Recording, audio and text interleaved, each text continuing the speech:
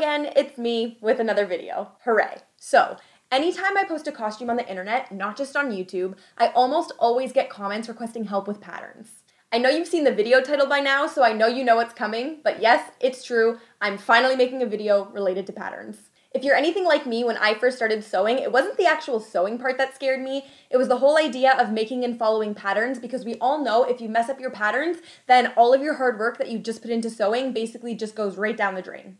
Nobody wants to spend hours upon hours sewing only to find out that the garment doesn't fit. And I know you all know what I'm talking about because we've all been there. The problem with commercial patterns is that they all have existing measurements per size, but us humans come in completely different shapes, sizes, and proportions. So I thought it would be fun to show you guys how to customize the sizing of a leotard pattern to make sure it fits like a glove every time. Before we get started, I do just want to make a disclaimer that I am not professionally trained. I am fully self-taught, and this is just a method that I found that works well for me. But if you do find this video helpful and you want to see more sewing and pattern related videos in the future, please don't forget to subscribe or, leave a comment or give it a like or whatever, do what you want. No one's forcing you to do anything. Okay, let's get started. Hello from the corner of my screen. Editing magic, it's crazy. Okay, so for this video, I'm going to be using the Jalie 3891 pattern as my base. I have my handy dandy notes over here so we can discuss some measurements. For this specific costume, my client's measurements were as follows. Her bust was 37 inches, her waist was 28 inches, her hips were 41 inches, and her full torso was 63 inches. These measurements translate to These measurements translate to VSWW in Jalie sizing. Now, according to Jalie, you should pick the size that corresponds with your full bust measurement, which means we would be using size V. The problem is, my client's waist measurement is 28 inches, which corresponds with size S. The waist measurement for size V is actually 31 inches, which is a full 3 inches bigger than my client's actual waist measurement. Her hip measurement is 41 inches, which is size W, which is a full inch bigger than size V. And lastly, her torso measurement is 63 inches, which is again size W, which is a full 1.75 inches longer than size V. Based on these comparisons alone, it's very obvious that size V would not be an ideal fit. It wouldn't fit horrendously, but it just wouldn't hug in all the right places, specifically the waist. I could have just picked a size between size S and W to try to find a middle ground and make my life a little bit easier, but since there's such a large variation in her measurements, I just think that this method was more ideal for her measurements specifically. Essentially, what we're going to do is combine all of these sizes to create a customized block pattern. Adjusting the pattern is actually a fairly simple process, so if you are interested to see how I did it, then just keep on watching.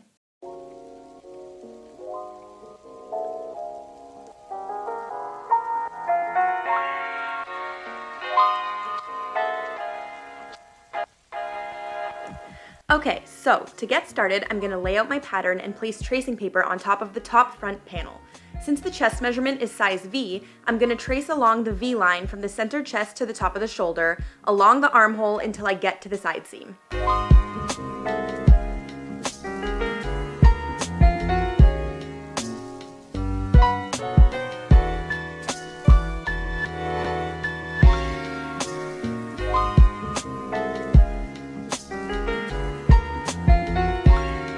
Since her waist is size S, I'm going to mark the S line where the smallest part of her waist hits, which is marked by a horizontal line on the pattern itself. Once I do this, I'm going to pick up at the side seam and draw a custom line that tapers in from V into S at the waist and back out to V at the bottom of the pattern piece. For the torso, I use the measurement associated to the bust measurement, which is why we're tracing along V for all of our horizontal seam lines. I go in and add length into the torso after the fact, which again, I'll show you how to do later in the video. When I get to the bottom of the side seam, I'm going to trace along the V line of the bottom horizontal seam until I reach back to the center, and then I'm going to go ahead and mark a 1/4 inch seam allowance.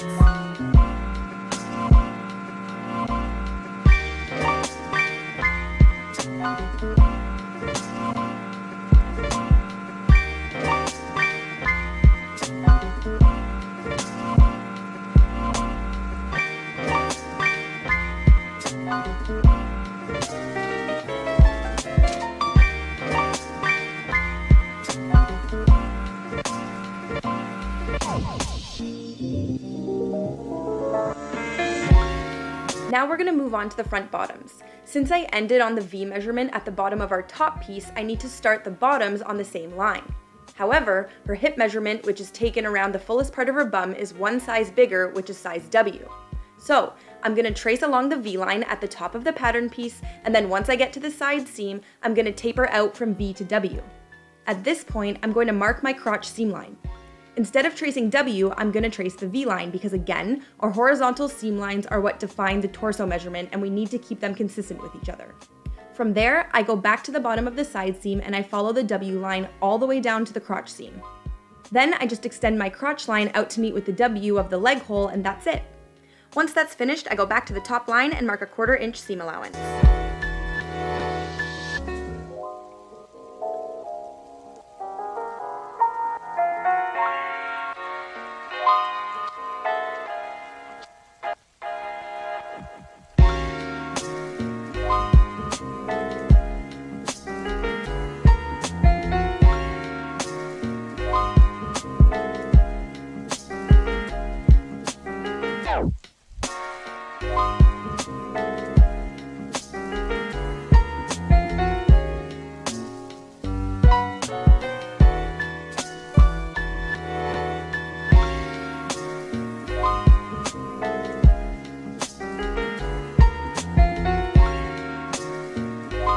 Now it's time to do the same thing to the back panels. For this specific pattern, the back is a little bit trickier because it's designed to have a seam at the waistline and up the back, but I just hate the way that looks. So I have to hack the pattern a little bit more in order to get rid of these seams.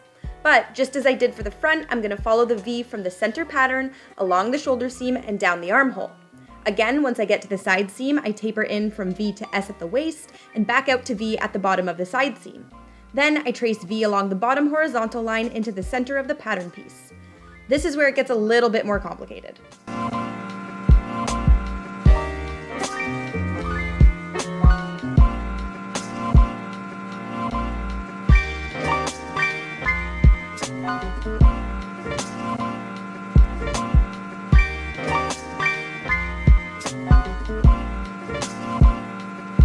If there were a center seam up the back, that means I'd have a 1/4 inch seam allowance per back panel. If I were to sew it together, I'd lose a 1/2 inch overall. Since we're eliminating the center seam altogether, that means I need to remove a 1/2 inch from the center of the pattern piece. The pattern piece is also designed to have a slight curve along the back seam, so it's not a perfectly straight line along the center like our front panel was. In order to change this, I take a ruler and line it up with the top corner and the bottom corner of the center of the pattern piece. Then I measure a 1/2 inch in and draw a straight line connecting the two. This will be my new center line on my pattern. From there, I mark a 1/4 inch seam allowance and move on to the back bottom panel.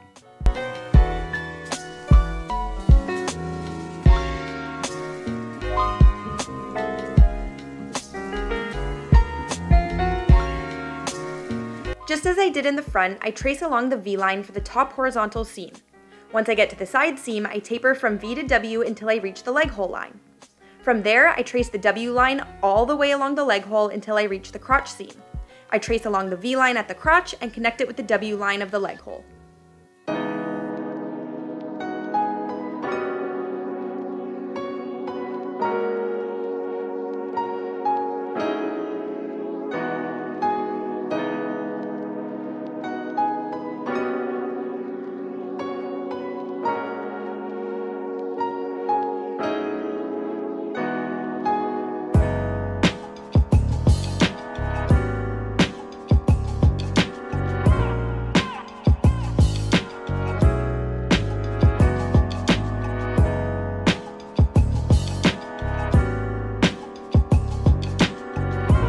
After all my pattern pieces are traced and labeled, I cut them out using my rotary cutter.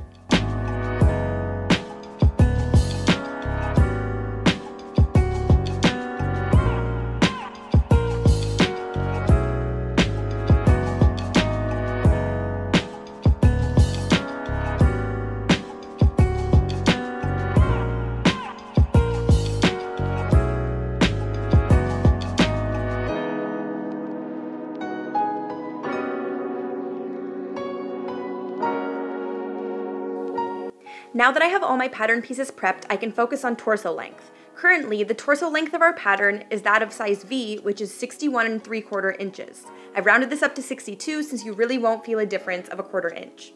My client's torso length is 63, meaning we need to extend the torso by 1 inch overall. Since we have the front and back panel, we need to divide 1 inch by 2, which gives us a 1/2 inch. This means we need to add a 1/2 inch to each panel in order to accommodate our new torso length. Thankfully, Jalie already has horizontal lines on their pattern pieces that show you where to add torso length if you need to.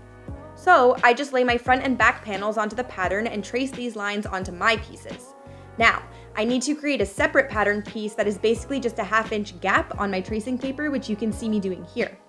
You want to make sure that there is excess paper on each side of your 1/2 inch gap because we're going to be taping this into our panels.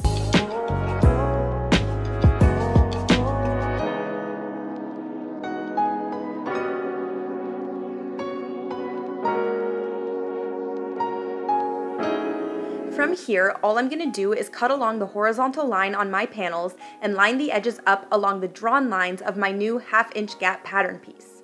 Once they're lined up nicely, I just tape my pieces in place. You need to make sure the center line of the top and bottom parts of your panels still line up, so make sure you're using a cutting mat like I'm using or a ruler to ensure it's straight before taping both into place. Once it's taped, I use a marker to draw a new line connecting the center and side seam lines and cut off any excess from the new 1/2 inch panel.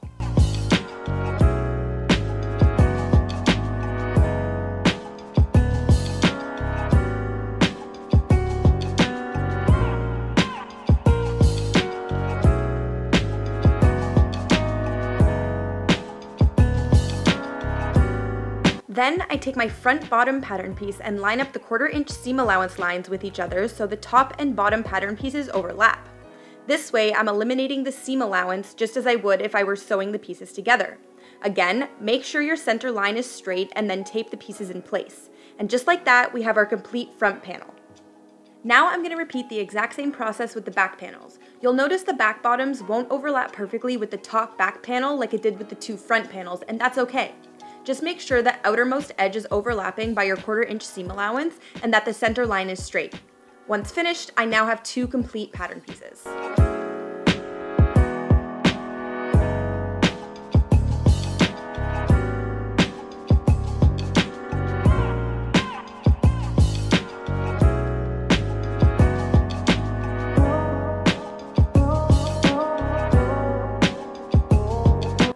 After my pieces are completed, I always check that the side seams are the exact same length. This helps to ensure all the work I put into the adjustments was done correctly and that the pattern will line up properly as I'm sewing it together.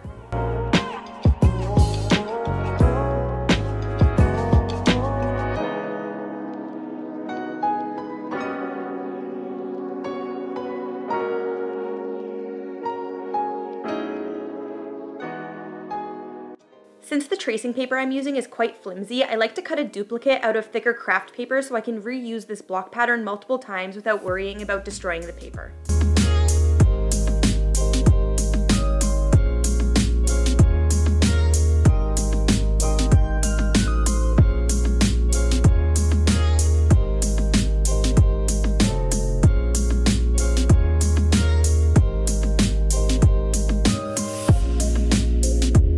Alright, so here I'm just showing you the comparison between a true size V pattern and my altered version of this pattern.